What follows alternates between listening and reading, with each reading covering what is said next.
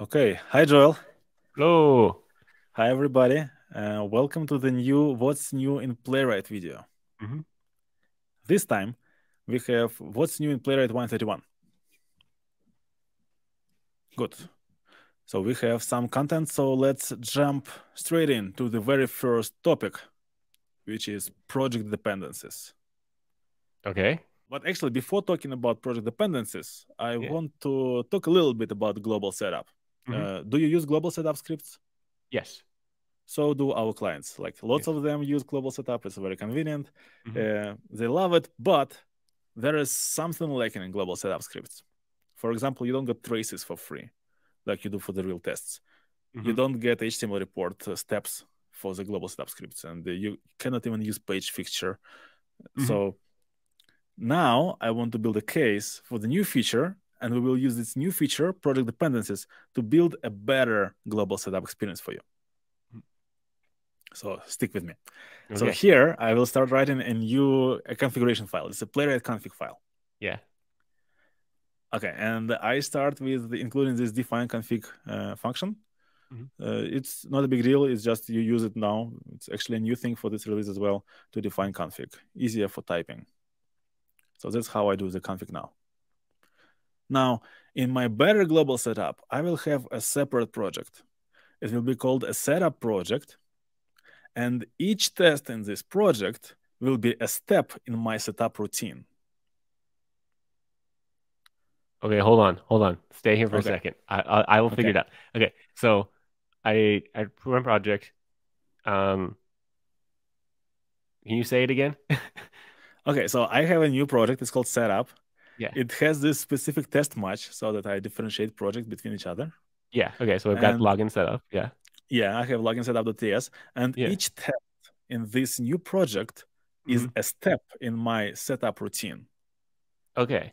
So what's like so in my global setup, I just run my build script. But it sounds like people are using it to use Playwright to like log in and set up their users' accounts and their test Yes. servers. Very common use case. Exactly. Yes. Yeah. Yeah. So now once I have this project, I will have my regular tests and I will use this new keyword called hmm dependencies to tell that my new basic project actually depends on the setup project. Oh, very cool. Okay, I get it. Okay, Um, so this is how I get a dependency. So every yeah. time I want to run a test from the basic project, it will now run first test from the setup project. Yeah. And Okay. once So this like if I concludes, have my my setup code can like uh create my test user. And then when I have my set of tests that need a test user, it'll first run through this test user creation suite. exactly, And so I know that's all exactly, set up and good before I run my actual tests. exactly. And Uh, now with this is a regular project. So you get yeah. the HTML report support. You have hmm trace viewer, you have Yeah. inspector, you have all your fixtures. hmm Everything works. Yeah. Now, Joel, a quiz time. Yeah. So a question for you. So I Uh-huh. have three projects: Yeah. Chromium, WebKit, and Firefox. Yes. And they all depend on the setup project. Yes. Now, what will be the order of project execution if I were to run this setup? Which one Uh, will be run first? I assume that the setup will be run first, and and Correct. then And and then then the Chromium WebKit and Firefox.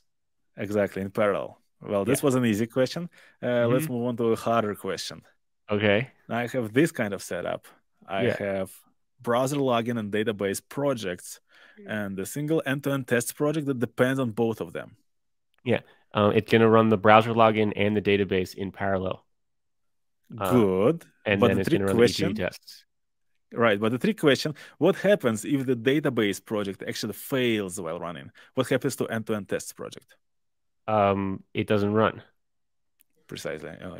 Okay, good. You Yeah. got A plus It's for this almost like I test. used to work on this team. Yeah. Okay, nice. So this is a running sequence quiz. Mhm. So now you know how things actually behave. And now I want to show you actually and do a demo of how this whole thing works and Mhm. demonstrate why this new setup is very beautiful and Mhm. convenient. Mhm. So let me share my screen. I have my terminal here and I'll jump to the VS Code. Is it good enough font or do I need to zoom in a little? I don't know for the users, but for me, it's lagging a little bit. The font looks good though. Okay. Okay, let's see how it works. Mhm. Okay, so I have a bare bones project here. I just have an empty player config here. And I will do what we did with the project setup. So I'll have projects, and I have a new project. It will be called setup, right? Just to clarify, make sure. So Huh? this define config, all it's doing is it's like when I used to put the type annotation before, right? It just Yes, passes the object yes, through. So you don't need exactly. to Yeah, use it, right? yes. But I Okay. get this nice complete Yeah, right yeah, yeah. away. Yeah, no, it's very nice. Okay, so I got this my first project, and I will Hmm. go here, oops, and create my new file, which will be login.setup.ts. Hmm. And I can do test expect from playwright test. But actually, since this is a setup sequence, I Hmm. can actually alias test the setup so that when I read this code, I know immediately that these are part of setup. Hmm. Right? It's a little bit convenience for me. And I can go and do setup here. Hmm. And we will go and log in to actually Wikipedia. Okay, we have this green triangle here. Let's hit it. And we go and see our Wikipedia page. Now, since this is a real test, I can go and use record and cursor to generate my login sequence. So we'll go here, I'll put my name here, some password. I will change this password after the video. Yeah. Yeah, I'm gonna use the timing to figure out what it was. Yeah, and we got our test. Hmm. Uh, I can actually clean it up a little. I don't need to click to fill, so it's a little bit extra. Hmm. And I want to make sure that I got logged in. So let me Oh, actually, I see your password. yes, you see my password. I will use pick locator here, and I will make sure that there is, oh, personal tools, for example. Okay, this should exist only when I'm logged in. So Yeah, I'll you can also use, just look for the username.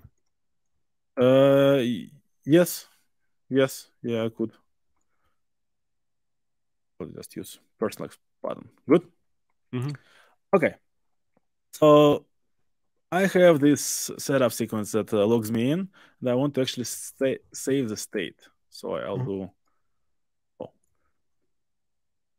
and I do export const storage state, and it will be dear name, some canonical location, now documentation. Oh, you should use commas instead of backslashes in case you're on Windows. No, this works actually. It does? Because on Windows you can actually use these slashes and the file system. Yeah, it works. Okay. I was always Yeah, told that you shouldn't. yeah, yeah. Turns out you can. Okay. Dimitri owes me an apology. Okay, so that's how I save the storage state, right? Hmm. And now actually I'm ready to write my tests, and I'll have another project.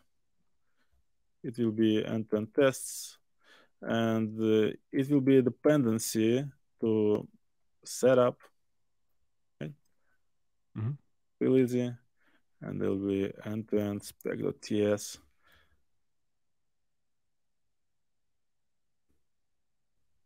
And it will should show search for the logged user.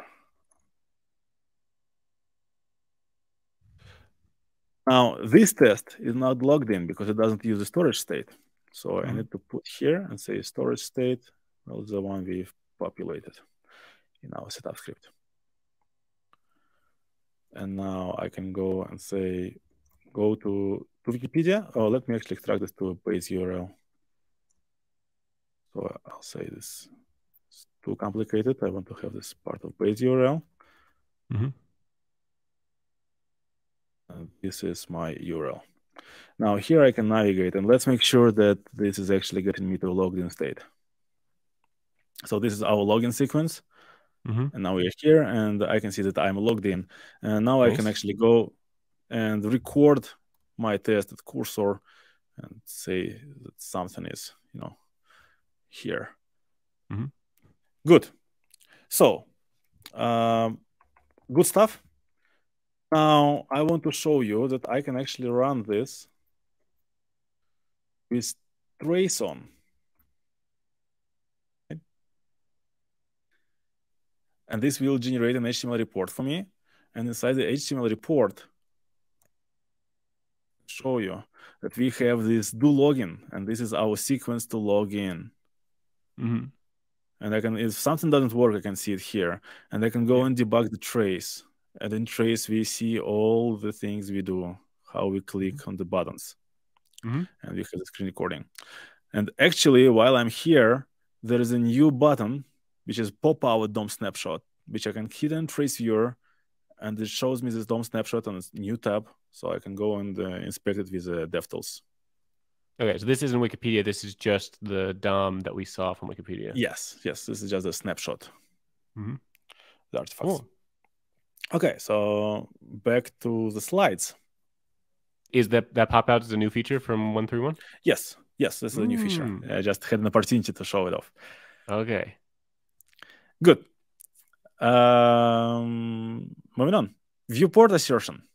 Next chapter.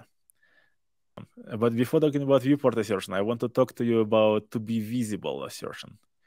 Okay. Do you remember this one? Oh, I had a lot of fun with this one.